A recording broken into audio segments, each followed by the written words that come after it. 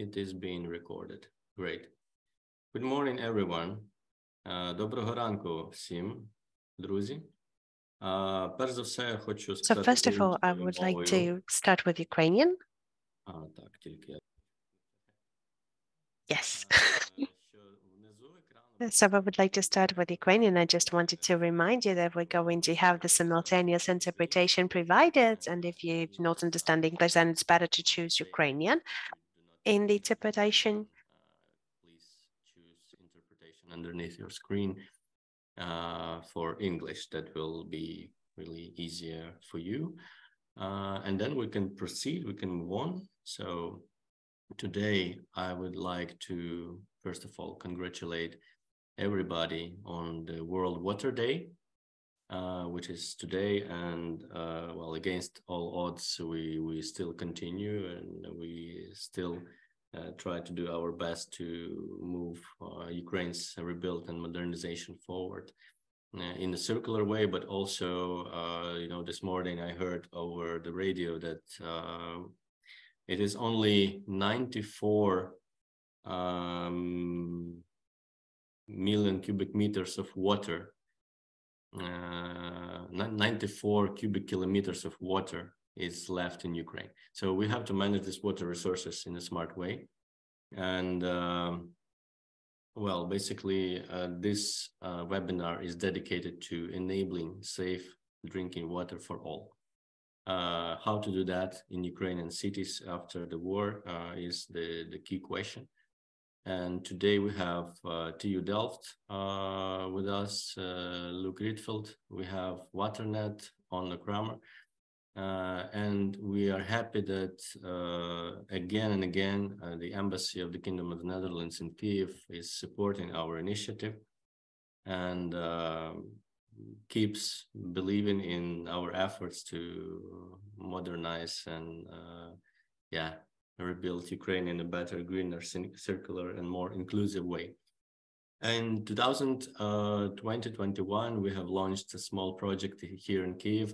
It's called Free Water Refill, where we involved dozens of cafes, restaurants, and hubs that agreed to refill your bottle for free. It has also interactive map, etc. So when it's hot in Kyiv and you're a pedestrian willing to drink some water, you can just pop up to one of these places and get your water for free. But this is a tiny thing in this ocean of our issues, problems that we have in Ukraine with drinkable water from tap at our homes, offices, etc. But without further ado, I would like to give the floor to Ira Eisenbrand, the Secretary of the Embassy of the Netherlands in Kyiv. I'm gratitude for supporting this event today, and please, the floor is yours for a short intro. Thank you so much, Roman. Доброго ранку, вітаю вас. Good morning, everyone, and also welcome from my side to the webinar today. As the embassy, we're very happy to support another initiative of the Kyiv City Administration together with ReThink on the series of educative events on water topics. And indeed, no better timing than today, because today is World Water Day. So perfect timing in that sense. I think for a lot of people, especially if I look also to the Netherlands, clean drinking water is something that we take for granted. I also took for granted that electricity is there, but living in Kiev, seeing the Russian aggression, we realized that a lot of these things are not to be taken for granted, and the same goes for drinking water. All around the world, we see that the harsh climate destroys people's access to clean drinking water, but also in the case of Ukraine specifically, we see that Russian aggression has also destroyed this. According to UN reports, the number of people in need of access to safe drinking water has increased a lot in Ukraine, more than doubled, I should say. Between April and December 2022, it increased from 6 to 16 million showing that the need of access to clean drinking water and safe water is very high. And of course, this has a big impact on people's daily life, on their health, but it also just simply violates their right to safe and clean drinking water. We see that water is a very important resource for sustainable development as well. Water resources and the range of services they provide underpin poverty reduction, economic growth, and also environmental sustainability. It contributes, sorry, end of the air raid alarm. Sorry, I just very quickly need to let my security manager know where I am. Sorry, otherwise he is going to call me. No, yes. That's the great illustration of Ukrainian reality every day. We're told know that we had air siren. So yeah, yes, good that it's now off. Yes, indeed. Sorry, colleagues. Let me continue. And therefore, yeah, as I was saying, water is a very important resource also for environmental sustainability, for social well-being, for inclusive growth, and it affects a lot of people worldwide. Drinking water and access to it is therefore really considered to be a global challenge. And we, as the embassies, we have shown with a lot of the initiatives that we have supported, think that teaming up and exchanging experiences together is of the utmost value and will also contribute, at least in small parts, to solving the challenge. Well, as the Netherlands, it comes to no surprise that we have accumulated a lot of knowledge regarding water. And I would say that the Dutch view and Dutch experience with water really seeks to strike a balance between economic and social welfare without compromising the sustainability of ecosystems that are vital to our country and to our planet. And today, I'm very happy that we actively support and stimulate the knowledge exchange, and happy to present to you the two leading Dutch experts. You already introduced them a little bit, Roman, but very happy to have you here. Onno Kramer from Waternet and Luc Rietveld from Technical University Delft. And I really hope for all the participants today that the session that we organized today is useful for you, will give you inspiration, and will contribute to your work and to solving local water challenges. So thank you all for joining us today. I hope it's a fruitful session. And last but definitely not least, Slava Ukraini. Heroям слава. Thank you all. Дякую. Thank you. Wow. Okay. Not much to add. Basically, so without further, one thing, we still were supposed to have Alexander Wozny from the Kyiv City Administration. He's the head of environment department, but I was informed that he has a very important overlap. I don't know if it's related to the siren or maybe smog in Kyiv, but still he's not able to join, which is pity, but still we continue. And without further ado, I give the floor to Luc Rietveld from TU Delft. Thank you very much for accepting our invitation. Please, the floor is yours. You can share your slides.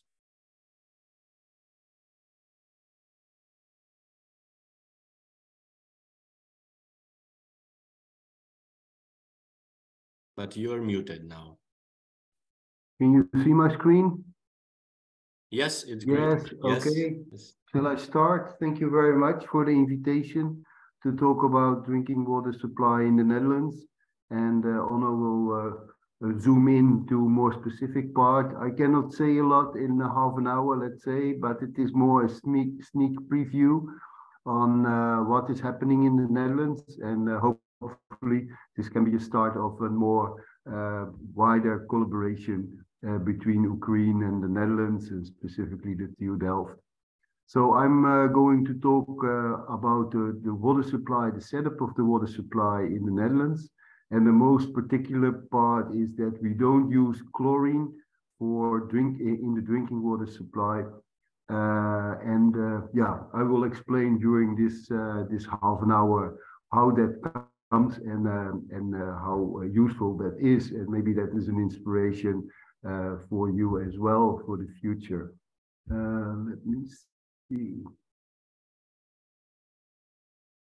So yeah, as an inspiration, when I was a young boy, I lived in the city of Wageningen, and along the River Rhine, a very big river that was in the 70s very much polluted.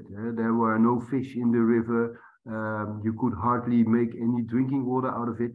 And when you went to the coast, my grandparents lived in The Hague, one of the capitals of the Netherlands, and the drinking water was really bad. Having tea with your parents was really not a nice moment. So at that time in the Netherlands, we decided to change things. And one of the things they said, we want to have the salmon back in the River Rhine, not because we want to increase fishing in the River Rhine with salmon, but a salmon is an indicator that the River Rhine will be clean and yeah, clean.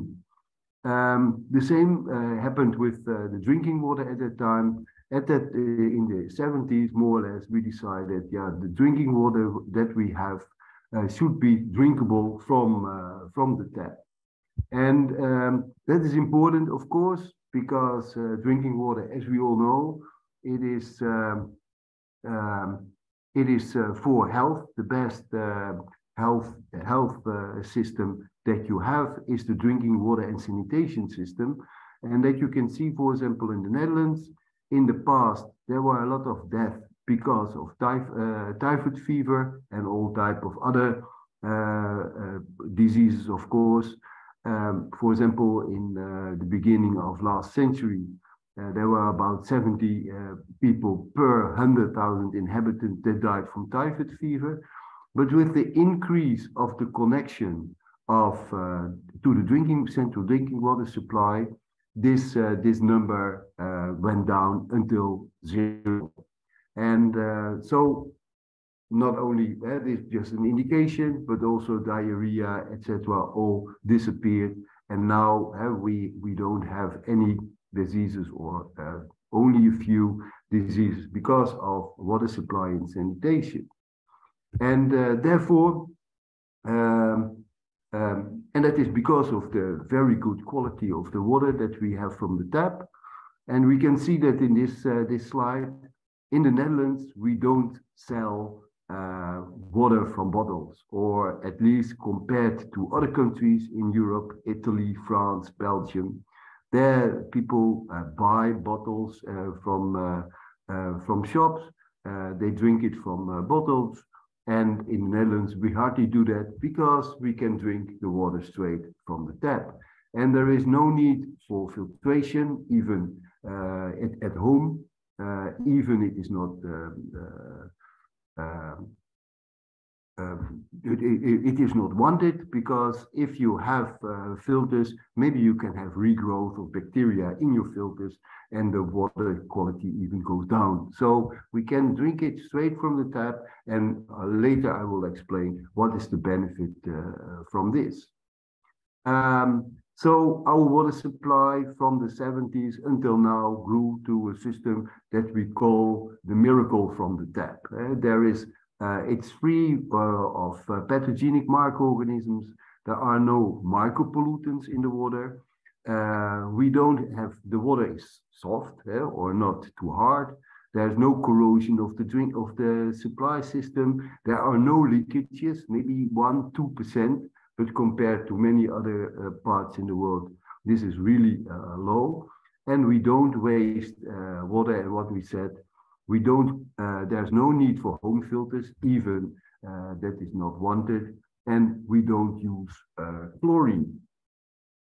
Now, why we don't use chlorine? On the one hand, because chlorine is not tasteful. If you drink water with chlorine from the tap, you prefer to drink water from a bottle because you smell and taste the chlorine. There's another aspect that chlorine is also not good for the quality of the water. And in 1973 or 1974, a Dutch person from the Rotterdam water supply, Joop Rook, he discovered that there is the formation of 3 halomethanes, like chloroform, that is formed by adding chlorine to treated river water or treated groundwater. So this is bad for health. It's carcinogenic. So you don't want to have 3 halomethanes in your water. Now, during that period, there were 2 streams, let's say. Some said, okay, let's try to diminish the 3 halomethanes by removing organic material from the water or diminishing the chlorine. In the Netherlands, we said, no, we don't want to do that. We want to get rid of the 3 halomethanes, and we want to abolish the chlorine. And that happened. Gradually, from the 80s, we went down with the chlorine concentration until 0 at Waternet in 1983. And so that is in principle good for the quality of the water, but chlorine also has its advantages because if you dose chlorine, you have disinfection on the one hand, but also there's a residual in the distribution network. So if you have recontamination, then chlorine can kill these bacteria. And so that's why we had to rethink our whole system, and I will explain that a little bit to you. So to give a little bit of a background, in the Netherlands we have 2/3 of our water comes from groundwater, and 1/3 comes from surface water like the River Rhine, River Meuse, and others. And with regard to the treatment, of course, groundwater is normally simple to treat. So you have an aeration and a centrifugation, and then you can get rid of your iron, manganese, ammonia. You aerate it with oxygen, and then in principle you have good water. Although nowadays, because of the heavy pollutions with pesticides and industrial pollutions, also groundwater is being contaminated nowadays. So we have to increase the treatment there as well. But okay, in principle, it can be easy to treat. Surface water is more difficult because to make from surface water drinking water, you need extensive treatment, and I will come to that later. What is important that when you distribute this water, that you don't have leakage, because of course you don't want to spoil water that is heavily treated and transported. But also when you have leakage, it can happen that there can be recontamination of your water when the pressure goes down. And so then you can have, for example, when the pressure in the drinking water network goes down, you can have ingression of groundwater that is polluted. So you don't want to have leakage. You want to have your system always in the pressure. And we don't want to have chlorine, but that also means that we need this extensive treatment. I come back to that later. So the infrastructure, the underground infrastructure is in fact the most important. Where you have to start is to have in the system that is not leaking, always under pressure, and when you change pipes, you have to do that very hygienically to avoid that during operation and maintenance that bacteria can come into the system. And it's not easy because there are many pipes, and that's not only drinking water, there's also sewerage, etc., etc. But this is the first part where we have to think of. And then we have to avoid that there's also other possibilities of ingression of water from outside. For example, if we have pipes that are in flooding areas, and these pipes are not pressurized and they have leakages, then there can be ingression of surface water that pollutes the water. Also, when you have fire, when you are firefighting, be careful that there's not a possibility that water from outside can go into the system. That happened a few years ago, I know, in Belgium, where they were pumping, during a firefighting event, they were pumping surface water into the distribution network. So we have to avoid this type of things, always avoid back siphoning, as we call it. Distribution is the first part. If we do that in the right way, and we can, for example, forecast where are the bursts so that we can repair immediately these bursts to avoid the leakage and to go down with the pressures, then we can maintain our water well. Now, another thing is what is very important is that we have to avoid that there is regrowth in our distribution network, because we don't have chlorine. The chlorine cannot attack the biofilms. So we have to avoid growth of biofilms in the distribution network. And that is only possible when we have a treatment that not only removes all the bacteria and viruses, etc., but also the nutrients to avoid that biofilms can grow. And the nutrients can be organic material, can be phosphates, for example, that has to be to a very low level so that there is no regrowth. And there is a lot of research done in the 70s, 80s, especially by Professor van der Kooi, who developed all type of methods to measure what is the regrowth potential in distribution networks. Of course, this does not mean that when we have such a system, it is always like this. There is also changes going up. For example, in one of the companies in the Netherlands, they wanted to switch from the one source to another source, and then they had to find out whether this change would not mean that biofilms could start growing again. So it's a dynamic system that we have to check all the time. And here some research was done also with OAS and one of the water companies in the TU Delft. Another thing is, of course, if we use the drinking water supply for other purposes, we also have to see whether there are possibilities for regrowth again. In this case, for example, they wanted to use the drinking water supply for cooling a blood bank. And when you cool, you use the cold in the drinking water. Of course, you're heating up your water a little bit.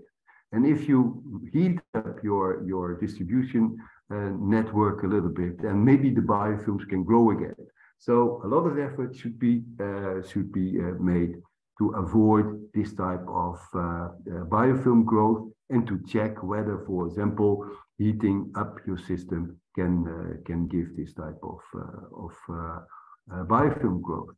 So we have to look in our system mainly to integrity, to see how we can avoid all type of recontamination, regrowth, etc., and that we have codes, hygiene codes, for example, during construction, maintenance, repairs, that there is never a contamination of our water supply.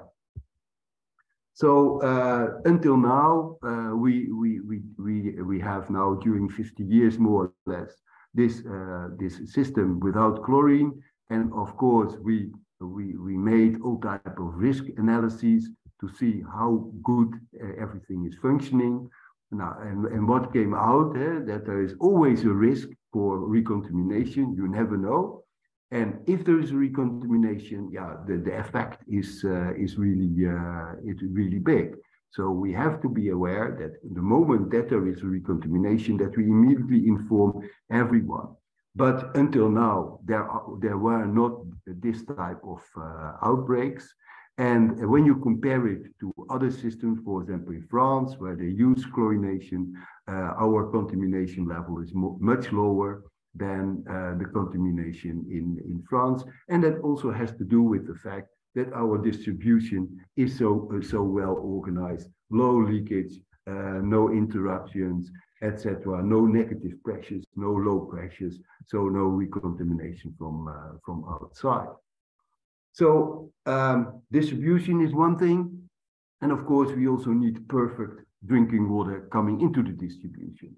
And this perfect drinking water that can only be made by from surface or from groundwater or from surface water. Now, what I said, 1/3 is surface water in the Netherlands.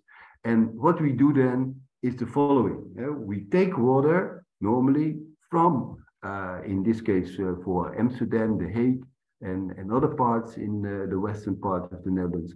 We take water from the river, then we pre-treated water with coagulation, sedimentation, filtration, and then, and that is normally a conventional treatment plant in other parts of the world. Then, but for us, this is just pre-treatment, and then we distribute it to, for example, the dune areas. We infiltrate it in the dune areas.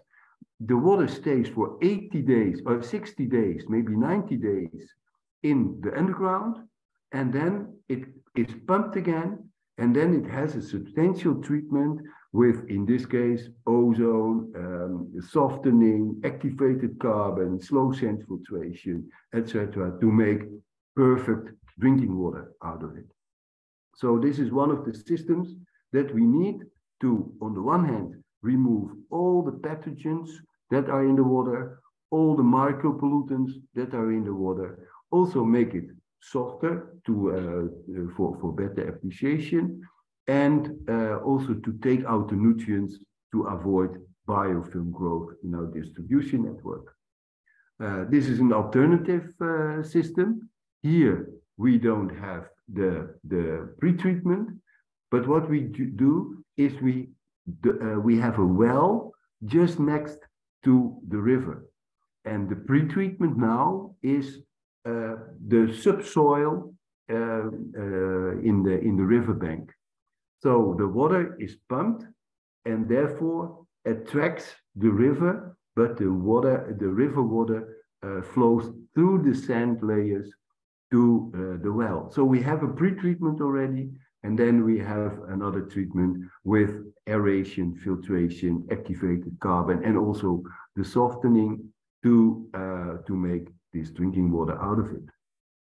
Now, and the last part is, of course, you can also have a direct treatment of your surface waters, and then we use, let's say, pre-treatment, reservoirs, coagulation, flocculation, sedimentation, and then to have your disinfection and your removal of organic micropollutants, we have ozonation and activated carbon filtration.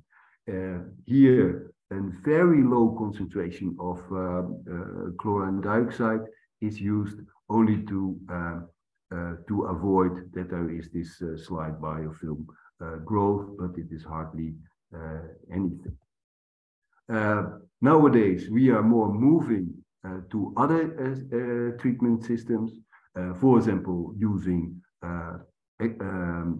membrane filtration, ultrafiltration, reverse osmosis, also UV disinfection, and still activated carbon filtration to remove your micropollutants, to remove all your pathogens, and to make it soft and attractive.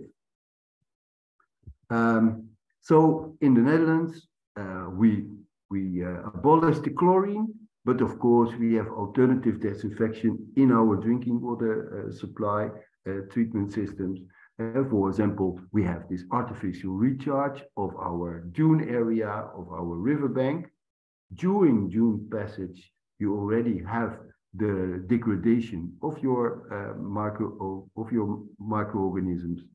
And then in the post-treatment, we have ozone, slow sand filtration, also disinfection systems, and UV and UV peroxide is nowadays also implemented during direct treatment. And of course, our membrane filters also can remove the bacteria and the viruses. So here you see one of the new systems that are built nowadays.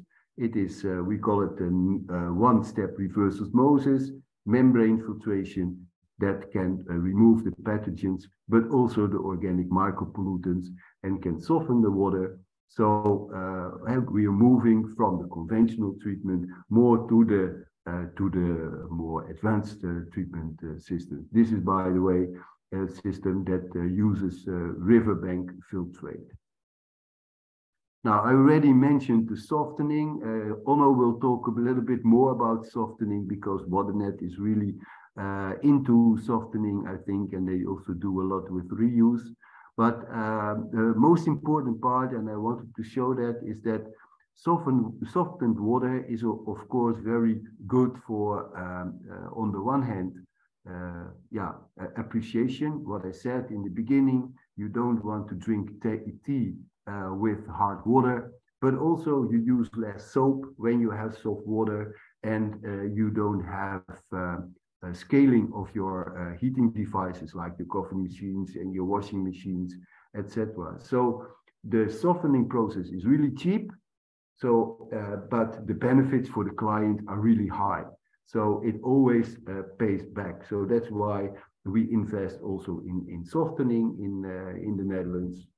And nowadays we are also moving to other type of treatment systems where we say, okay, to make, for example, the absorption of organic micropollutants by activated carbon more efficient, maybe we invest in the pre-treatment, like the removal of natural organic matter that makes the activated carbon more effective. That's one of the researches that were done by Waternet, not implemented, I think, but in other companies, they are now implementing this type of systems where they have ion exchange and also membranes for good pre-treatment and to make the UV and the activated carbon filters more efficient. And you can, of course, think of more combinations, because at the end, what we want to do is to have a perfect drinking water that is like the miracle from the tap, but without the nutrients and without all the micropollutants, organic microorganisms, and etc. Of course, when you do so, you also have to control your system well. And at the TU Delft, we have done some research on this. Onno was also part of the softening in this sense. So I think you can invest, of course, in installations, but you also should invest in good operation and maintenance schedules, so that your system is always operating at the right spot. So when you do this, you can make water that is perfect and can be drunk from the tap. And that's why for me it is like for a system without chlorine is like the salmon in the River Rhine. You want to have a system without chlorine, because when your system is non-chlorinated, that means that you have perfect treatment and a very good distribution system. But then always the question is this feasible? Is this feasible? Because you can say, okay, the Netherlands, we are rich, we pay a lot, and is that feasible for other countries like Ukraine or elsewhere in Europe? Now, and that's why I wanted to show you this slide. when you buy a bottle of water, maybe that is 50 cents of a euro. Imagine that you cannot drink your water directly from the tap. Then you have to buy a bottle to drink, and that is 50 cents. Then the question is, how much do you pay for drinking water that comes from the tap? Now, in the Netherlands, we use more or less 125 liters per person per day. And we use that for everything. For the kitchen, for bath, showers, washing, garden, toilets, drinking, everything. 125 liters. The price of the water is maybe €1.5 per 1,000 liters. So that means 18 cents per person per day. So when you invest in this perfect water, where you that is distributed without leakages, without recontamination, without regrowth, it is much cheaper for the people to have this type of water than to have bad water quality that cannot be drunk from the tap, and then you have to buy a bottle. So not investing in perfect drinking water supply is in fact bad for the clients, the consumers, the customers. So this is let's say a sneak preview about what is the water supply situation in the Netherlands. If you want to know more, of course, we can always talk later. Thank you for your attention. Thank you very much, Luke. Indeed, there are already some questions, and please, I urge everyone to put your questions into the Q&A. We will discuss them in the end with the Q&A session, but thank you very much. It was very interesting. And besides, of course, besides the economic sustainability part, there is also packaging issue. So if you have to buy water, you're misusing PET plastics, which is normally downcycled. I did not talk about the environmental impact. You're totally right. That's true. Yeah. So it's the main, one of the main issues as well, if you consider also environmental sustainability of tap water. So it's really worth investing. We move on, and now we will have Onno Kramer from Waternet to speak about specific operations in ensuring tap water as a safe drinking water in Amsterdam area. Please, Onno.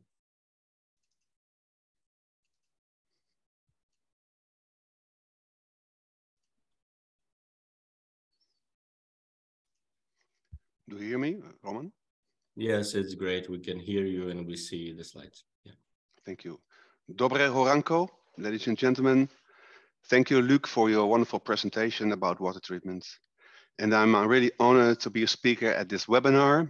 And I'm really delighted to share some information about water purification in Amsterdam at Waternet.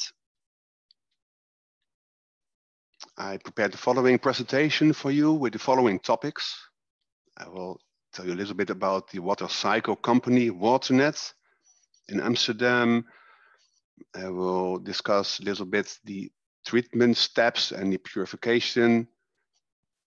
Then I will address briefly the sustainability goals. And really important is I will share some experience about how to design a new drinking water treatment plant. And I will end up with some recommendations from my side to occurring. So I work quite a while now for Waternet as a process technologist, but I do it in close collaboration with many universities, with Professor Rietveld from the TU Delft, the Applied University in Utrecht, and as well as Queen Mary University of London. And you see here nice, beautiful pictures of the water activities in Amsterdam and surroundings. And Waternet is in charge of many water activities like drinking water production and distribution to the customers, wastewater collection and treatment, and as well surface water management, for instance, flood protection and ship management, dike inspections. And in fact, Waternet is a water cycle organization. We're responsible for drinking water, wastewater, and surface water management. And we have core values such as economic efficiency, experience, customer orientation, so happy clients, and of course, nowadays, more sustainability goals. But Waternet was started in the 19th century, and there, for public health reasons, we started building the first tubes to Amsterdam. And so supply was very, very important, but increasingly water quality became important, and the comfort of the clients, as Luc already said, so safety. But resource recovery, sustainability goals were not originally included in the design criteria. So that's quite a challenge for an organization that is quite old. So, and already Luc mentioned this, in the Netherlands in general, we try to prevent the dosage of chlorine. And why? Because it can form disinfection byproducts already mentioned by Luc Rietveld, 3-hydromethanes, but can be suspected carcinogenic on a lifetime exposure. But sometimes when your system is not really reliable, you have to do this. So you can read it in this Science Journal article in the right corner. But our policy is to deliver and to produce biological stable water. And they have to meet 3 criteria in that case. Starting with source protection is really important. Reliable and sustainable sources. After that, an advanced treatment plant and the distribution network, the infrastructure should be reliable. So the integrity of your system is also really decisive for your water quality. And our philosophy is multi-barriers for harmful constituents in the water. That can be harmful pathogens that makes you really sick, but also organic micropollutants like pesticides, hormones, and also even PFAS. This all perfluoralkyl substances, quite a challenge for mankind. So we try to produce biological stable water without the reduction of growth factors, the nutrients, as Luc already mentioned, and softening. And if you respect your distribution networks, and that's quite an investment, then you can prevent the dosage for chlorine. And you need online and offline and laboratory measurements to control your water, you check your water quality. And sustainability goals are also becoming more relevant nowadays. And for all new kinds of challenges, we also work together with research scientists in an advanced pilot plans. So at the top, you see a schematic overview of how we treat our water. And some were already mentioned by Professor Rietveld. You start, of course, with your source. After that, an again conventional pre-treatment, coagulation, floc formation. So algae, heavy metals, and large suspended solids are removed from the water. Also using the most applied process, filtration. And really important in this sense is your strategic buffer for several months, or a dune, or a lake, or in the soil. But it's important for situations when there's scarcity. After that, the water is distributed to the main treatment plants, and therefore we started with ozonation, a strong oxidator to convert organic micropollutants like pesticides, hormones, medicine remains, and so on. Pellet softening, I will address that later. And a really crucial process is granular activated carbon filtration. To give you an idea, if you take 1 gram of granular particles of carbon, it is equivalent to 1 soccer field surface area. So that's quite a lot. So if you have 3 meters, for instance, of a filter filled with granular activated carbon, you can imagine that many micropollutants will be removed through adsorption from your water. And a very crucial process in our treatment train is slow sand filtration. very fine sand where the remaining fine particles are removed from the water, and as well when the disinfection capacity is really high. So I call that nature-based solutions. So that's the way our conventional treatment plant and processes are consistent. Next topic is, I will address that briefly, is about sustainability goals. What I understood is that in previous webinar already wastewater was the topic. So I will take not too much time for this topic, but you can imagine that in Europe, also on this planet, but also in the Netherlands and the city of Amsterdam, they have sustainability goals. So in 2050, zero waste policy and climate neutral. And that's quite a challenge. So to make that a bit more concrete for water engineers and for suppliers, is you have to rephrase your strategic goals into more concrete things you can do. So a particular case, if you design your treatment plant in such a way, you can reduce chemicals and also save energy and reuse your precious materials. So this is a long list about activities we apply in the complete water cycle. So not only drinking water, also wastewater and surface water. Examples are thermal heat exchange. It's also quite a challenge, already mentioned by Luc, but you can prevent clogging in your system by removing struvite, what can reuse as fertilizer, cellulose, bioplastics, and so on. And metal salts can also be removed and reused from the water cycle. And I'll give you a nice example. Water is normally quite hard, and you can reduce the hardness through several systems. For instance, membranes or ion exchange, but also through crystallization. And that's what we do here in Amsterdam and also other water suppliers. Therefore, we use seeded crystallization in fluidized bed reactors. And you can see this like this. It's a high reactor filled with seeding grains, for instance, sand, and the calcium is removed from the water through a dosage of a strong base. And then you form small particles called calcite pellets. And we did it for 30 years, and we produce a lot of waste. And that's not sustainable. That does not meet our criteria. So through a lot of innovation and education and assignments, we could change this linear system with a lot of waste to a more circular system. So we purchased the seeding grains from Australia, shipped it to the Netherlands, and then we produce this waste. But we could reuse these calcite granules as a seeding material for the input. So we have a more circular process. And from the remaining calcite pellets, excuse me, you could valorize that and convert it to glass, paper, cosmetics, and so on. So that's an example how you can convert your old processes into more modern circular processes. And that makes a contribution to our sustainability goals.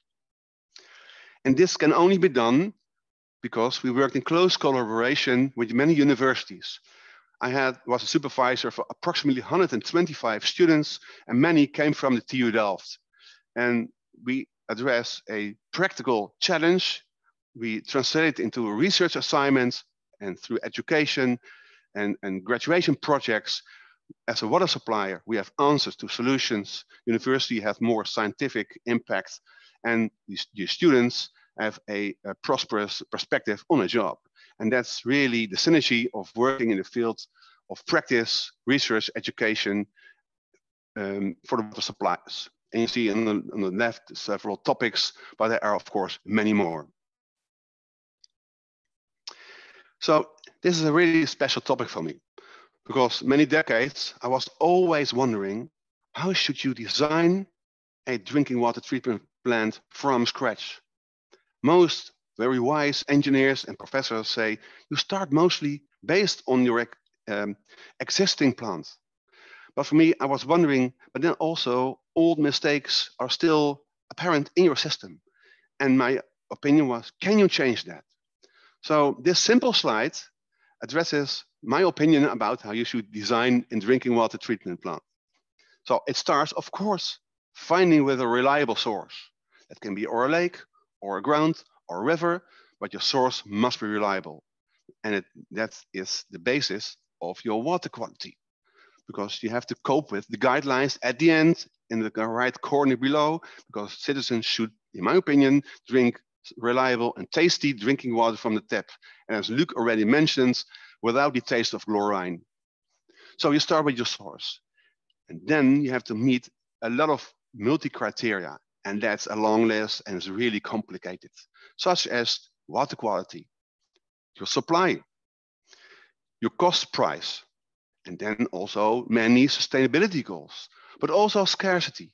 If you purchase membranes, you have to wait for approximately a year that they come to your site. And if you use ion exchange resin, you have to wait for sometimes 1.5 years. So scarcity is also a criteria you have to take in close consideration. But there's more. There's also innovation and the level of skills of the professionals. So that's really hard. But if you make your choices, as a lever motion between all the criteria, and then you come up with the selection of your unit operations. For instance, if you choose a conventional treatment plant, as Professor Rietveld already mentioned, or more modern, using membranes or UF or ion exchange or other, excuse me, other techniques, you have to build your whole sequence of all these unit operations. And there's also quite a challenge. And if you make your design, then you have to meet other external factors, such as policy, such as water stress, such as guidelines, and many factors that are really important and affect your design eventually. So, and then your whole treatment plant is also related to the energy nexus and to the material cycles. So, and then we are back to the source. And this is, of course, a cycle. In my opinion, when you start to design a plant existing or from scratch, then you should run several times through this cycle.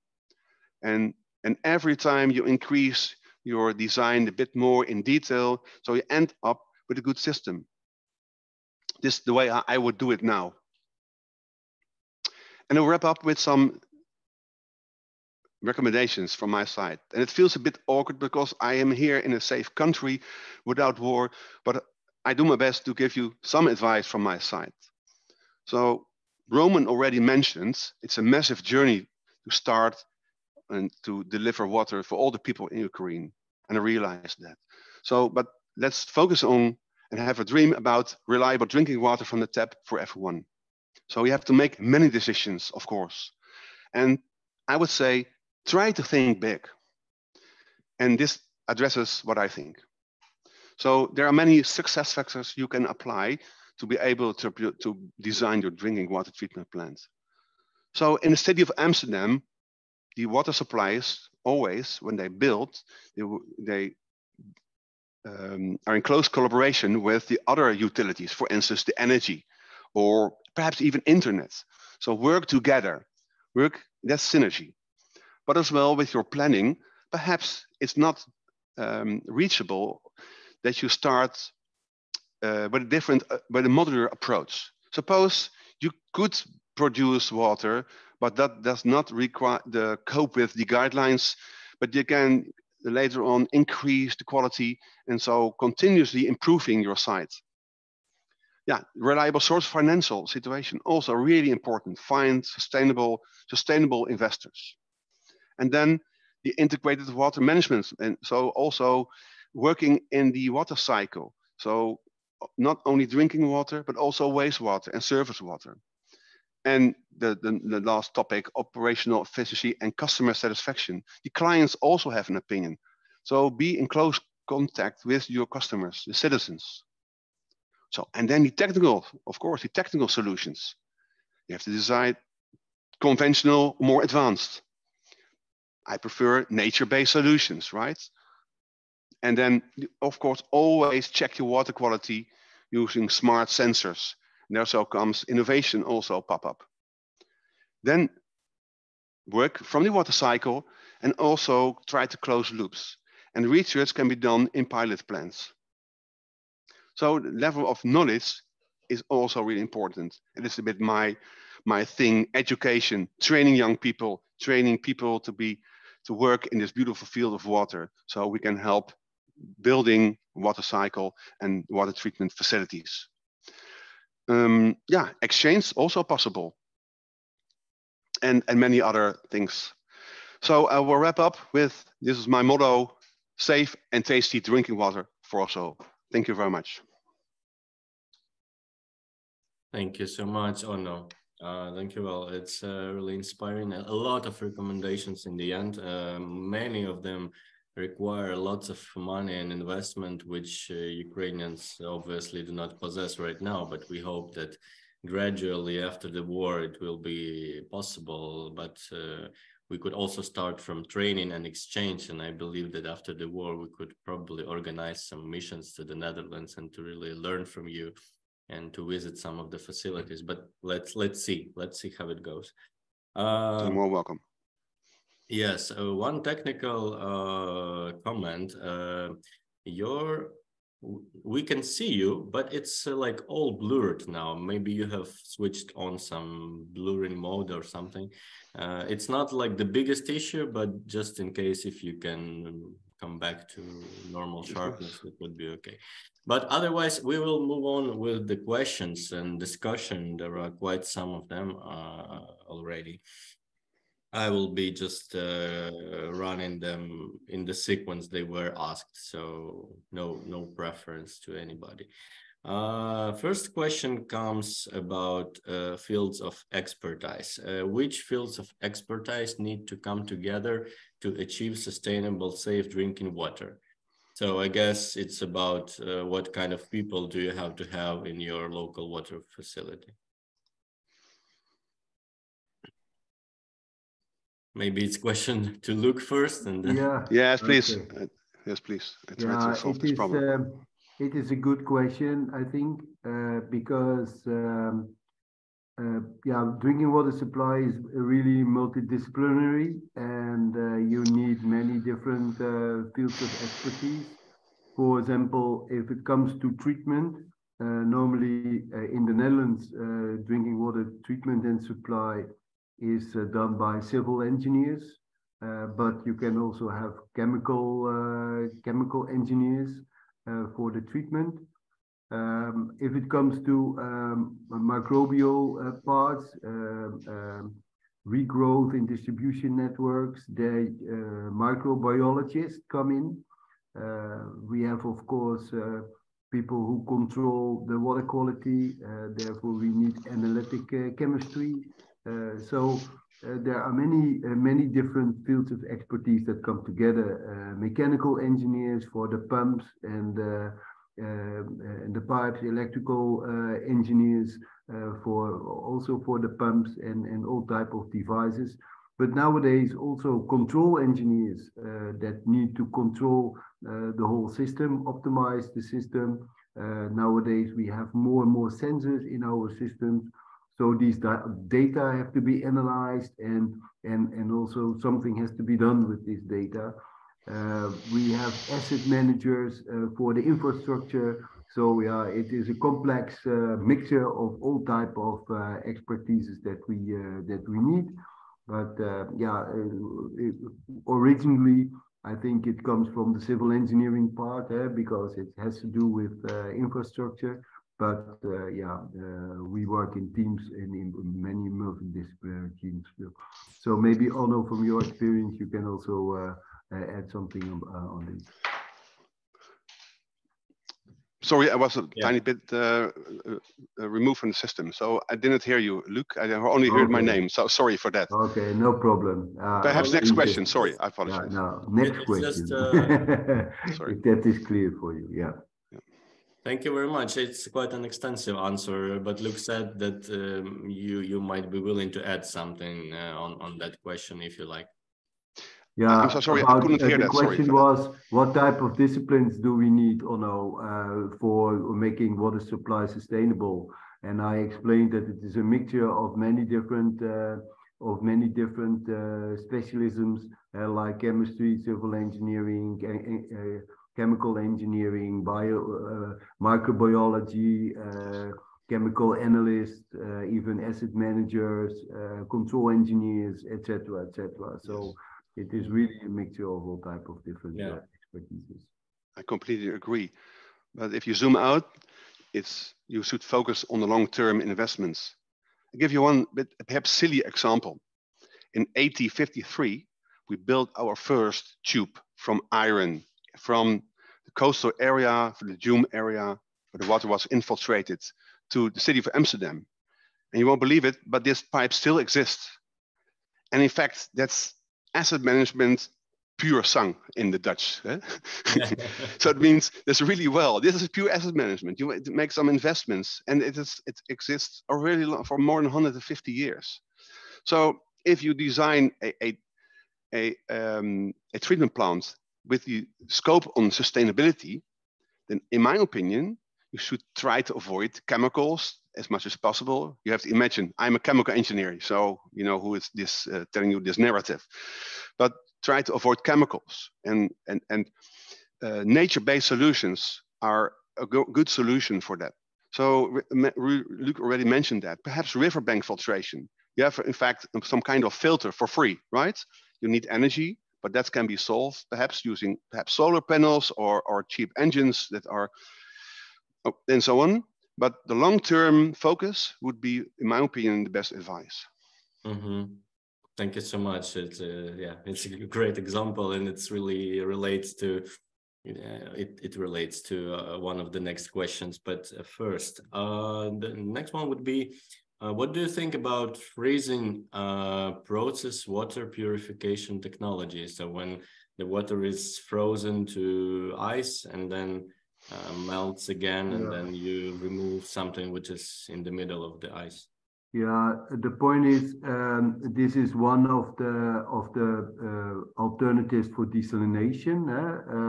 So if you don't have, let me first say, if you don't have fresh water, then you have to go to alternative sources. And so first we normally go to the fresh sources like groundwater, fresh groundwater, and fresh surface water. And normally this water is sufficient, especially in Central Europe. I think there should be sufficient water to make household water out of that. In special cases where there's no fresh groundwater or surface water, then we have to run to other types of sources. We preferably then do the following: that we say, okay, we have competitors. We have domestic supply, but also industry and agriculture, and especially industry. They use a lot of water too. And maybe they don't need the best water sources. So maybe we can say to the industry, maybe we can treat our wastewater up to the standard that the industry can use. And then we have more water available, fresh water for the domestic supply. So all this type of management we have to do first. And then when nothing is in place anymore, then we have to go to desalination. Salt water, brackish water that we have to desalinate. And in the Netherlands, we normally use reverse osmosis for that, membranes, because they are well established, their energy consumption is low, etc. And then you have, but then the problem is that with desalination, you have two membranes, or you have a membrane, and you make two streams. A freshwater stream and a very concentrated stream, the concentrate. We call that brine. And this brine you have to discharge. And this is difficult because then it's a very concentrated brine. Where can you discharge this brine? And nowadays there are all type of researches going on to see how we can further treat this brine up to a situation that you can maybe make the brine salts that you can reuse, and that can be calcium carbonate or other calcium salts, but can also be sodium salts. And there, when the water is very concentrated, the brine is very concentrated, freeze, we call it freeze crystallization comes in.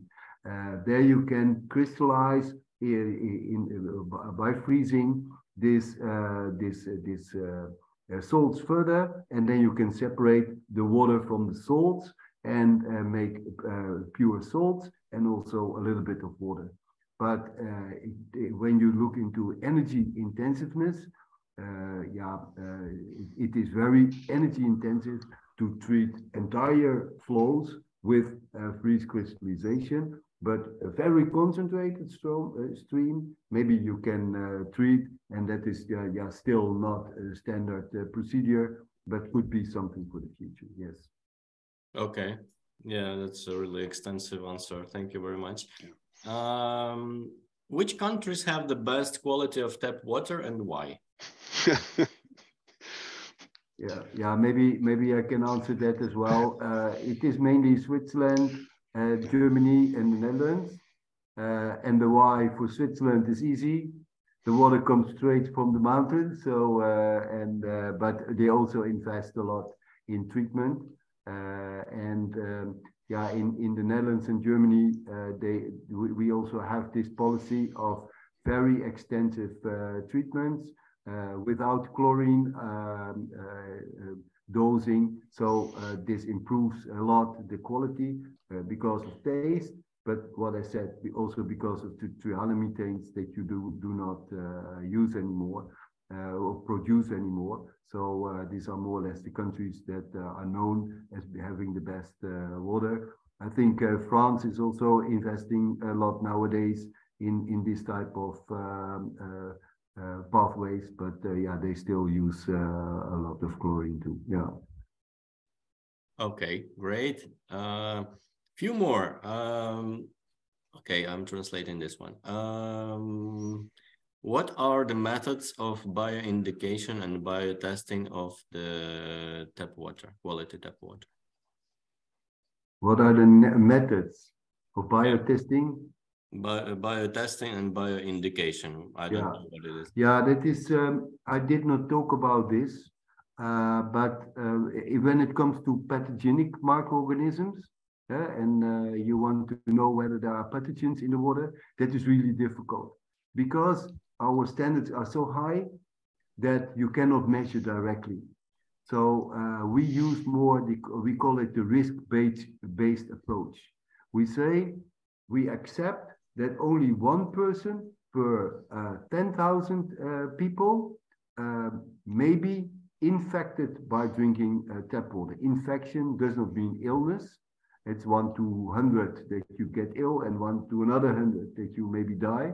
And so it's 1 to 100 million that you die from tap water. So that is very low risk. But we calculate this risk. And then when you calculate this risk, what Onno said, you need to find one virus in a swimming pool, Olympic swimming pool. And that is impossible to measure. So what we do is, in fact, this risk-based approach. We know the quality of the source water, and then we calculate what is the removal during treatment. And then we also try to estimate what happens during distribution. And this is mainly, and of course, we also measure the E. coli, but that is more to indicate that there was a problem with maintenance and operations. But the risk-based approach is the most important part. When it comes to the regrowth, we have this regrowth potential measurements. We call it AOC as well, assimilable organic carbon, to see how low the concentration of organic carbon is in the water, so that can be used for bacteria to grow. So these are measurements, but this is maybe going a little bit beyond this colloquium, I think. Almost something to add. Yes, you can use indicator bacteria in the laboratory. So you take samples, but as Luca already mentioned, you have to wait for 24 hours or 48 hours. But also there are new innovative DNA techniques you can apply, and that's you have your results in a few hours. but you have to always take into consideration all the guidelines from the legislation, and they also have something to tell here. The risk approach is the QMRA, the quantitative QMRA risk analysis. So several techniques can be applied to test your the factors, in fact. Mm-hmm. Thank you very much. Then a question from Johan for Luke. You mentioned using one-stop reverse osmosis. Does this technology need a lot of intermediate cleaning of the membrane? Yeah. Now, what I said in this case, it was riverbank filtrate. So in fact, it is not totally one step because it is also pre-treated already by the riverbank. And yeah, and when you keep the water anaerobic, then you don't have a lot of regrowth in your membrane system.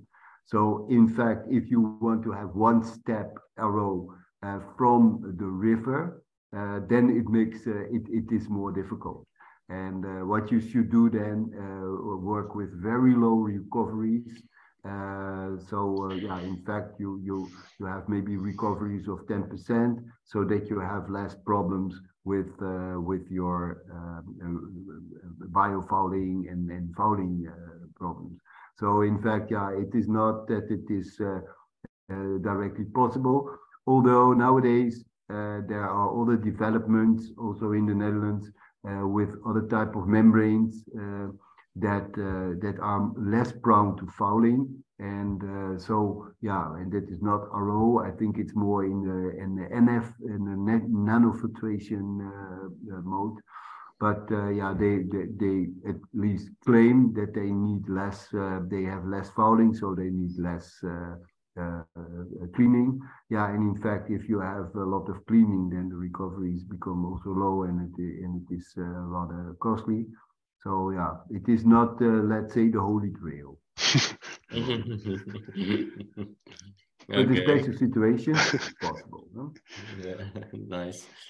Okay, next one is about some chemical elements. Does the Netherlands have a problem with increased amount of iron and manganese? And yeah, if yes, then what kind of systems of purification are reasonable in these cases? Now, let me take that one again. Iron and manganese normally occur in groundwater, where the water is anaerobic. And what I know from the Netherlands is that we have that every well has a certain concentration of iron and manganese, but some wells have higher concentrations and other wells are lower concentrations. In fact, as long as what I know is that these wells are more or less constant in terms of concentration. But of course, if there's not sufficient recharge of your system, then maybe the iron and manganese can go up. In principle, iron and manganese is easy to remove.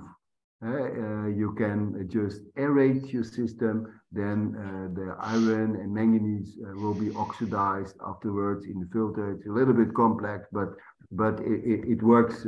It's rather easy. So you can have iron and manganese oxidation in your filter, and then the iron and manganese are removed by the filter too. So you have an aeration and a sand filtration. That should be sufficient. Of course, if there is too high concentrations and the filters clog immediately, then you have to think of more coarse filters. Sometimes we use double layer filters, or sometimes we even use a double filtration system. So it depends a little bit on how high, but in principle, iron and manganese is not easy to remove, not difficult to remove. Of course, the problem here is what is the reason for the iron and manganese, and maybe that is an environmental problem. So if there is, for example, oxidation of your of your peat layers, etc. And therefore there are more anaerobic aquifers. Yeah, that is not what you want, of course. So the reason is maybe more difficult to understand, but yeah, the treatment is in principle easy. Okay, fine. Nothing to add. Good. Thank you very much.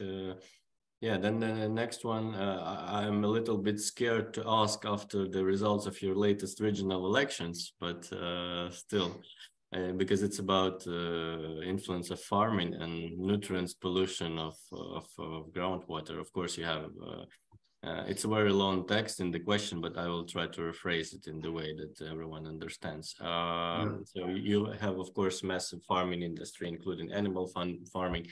And well, since I know this sector very well, in the Netherlands, you use quite a lot of nutrients to really ensure high yields out of the hectare, because the hectare is the most precious and the most scarce resource that you have, which is like true also for every country, but in Ukraine, for instance, we use much less nutrients for 1 hectare of yeah, and the problem is, but in the Netherlands, it is that we use I think more nutrients than strictly needed, because we have too many animals, and well, that's another story. That's another story, and this animals, they also produce this nutrients. They produce the nutrients. Yeah, it's the byproduct. They want to get rid of the nutrients, and so they use it for the farming. But in fact, that is a big issue. For example, if we have nitrate, ammonium is oxidized to nitrate, and it goes to the deeper layers, and you take water from an aquifer that is contaminated with nitrate. It is difficult to remove the nitrate from the groundwater, and that needs an extensive treatment. And that is a pity, because normally groundwater is easy to treat. The iron and manganese you can easily remove, but the nitrate is more difficult. So what you should do is you should predict, and that's something that happens, I think, in the 90s. In the Netherlands, we had this growing concentration of nitrate in the groundwater, and then they started to indicate that in certain areas you should not use too many nutrients anymore, so that because you can predict where the nutrients come from and how they go to the wells. So now the concentration of nitrate is more or less constant, going down a little bit. So yeah, what you should do is prevent this type of nutrient pollution, and being more in harmony with the environment. And yeah, that means that in certain areas you should not use too many nutrients, and in other areas maybe you can use more.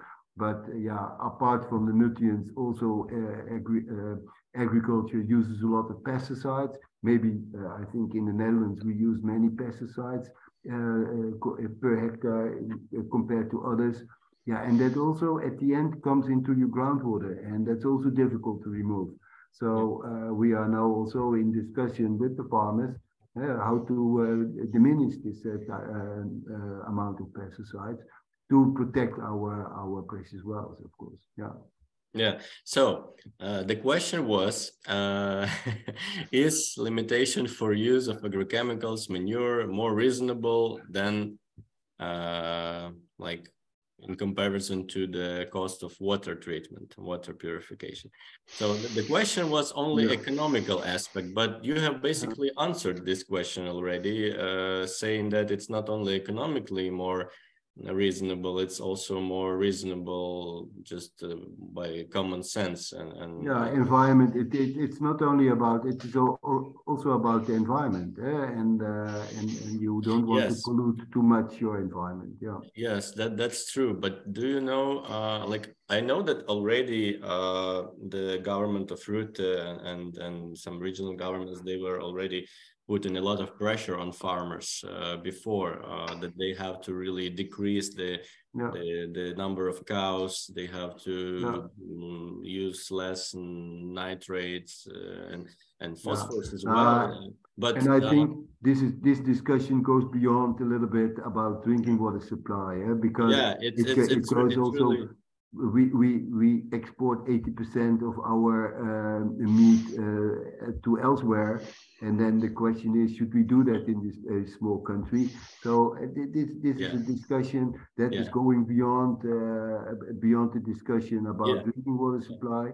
But I think the major thing is that if you want to keep your environment clean and your drinking water is not only your sources are not only in terms of economic assets, but it is also the salmon, the salmon in the river Rhine. Well, that's biodiversity. If groundwater is clean and safe, then it means that your environment is also doing well, and we have to be more and more in balance with our environment, because with climate change, with growing population, growing pollution, we have serious problems, I think. Yes, but that's why I want to crystallize this question, because for me personally, it's very interesting. You said in the beginning that in the 70s you were living in Wageningen and the Rhine was dirty, and obviously now the situation is better.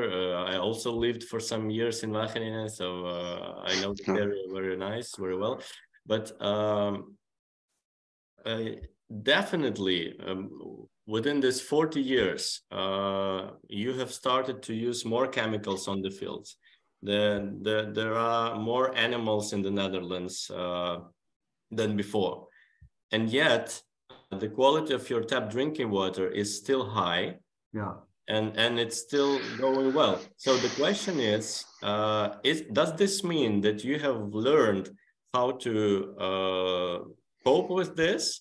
Or do you see a threat in the near future that if the levels of nutrients keep the same pace, you will not be able to keep the same standard of drinking water? I always say to people that ask that, is it a threat for drinking water supply to all this pollution? And it is easy.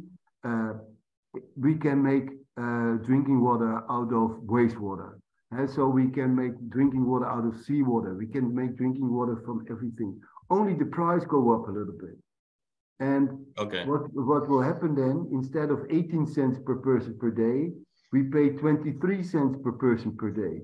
Still nothing, but then we can treat. So in terms of economics, it is cheaper to improve your drinking water supply system than to do all type of environmental measures. But then it's really a story about cost benefit analysis. What brings more value to you, export of food products or cheaper tap drinking water and biodiversity? Then this is simple. If it's only economics, then it's easy. Perhaps I can add something. The solution lies, I think, for the long term for the young people in Ukraine, lies in the holistic approach. If you can focus on, you can make drinking water from almost everything Luke said, that's right, and the price will go up. But you have to always, there's another price you have to pay. That's also waste, increasing waste, and biodiversity and so on. So that's why I said in design slides, you have to focus on many criteria you have to face. And give you an example, PFAS, the forever chemicals, raincoat, repelling for water and heat resistant chemicals we use in our pants and so on, raincoats. So they end up in the environment, but PFAS can be removed very hardly from the water. You can do it with activated carbon, but then you have to reactivate your granules often, and you pay a price in terms of sustainability, and so on. So so prevention. I completely agree with Luke. Prevention is the best approach. Yeah, like in everything. So yes. I wish everyone, like all the governments and countries, could have this kind of systemic thinking and holistic approach to things. Thank you for that. And I missed. It's interesting that the water companies in the Netherlands they play this role. They go to the ministry and they say, be aware that the sources are polluting more and more, and that maybe can affect at least the investments in drinking water supply, but also in the environment. So they play this role. I think that is like the bird in the mines. Yeah. It's the power of your openness and collaboration in the society. So we still have to. Thank you for your thoughts. Thank you, Anna. There is one question that I missed before, and it was about the rusty pipes.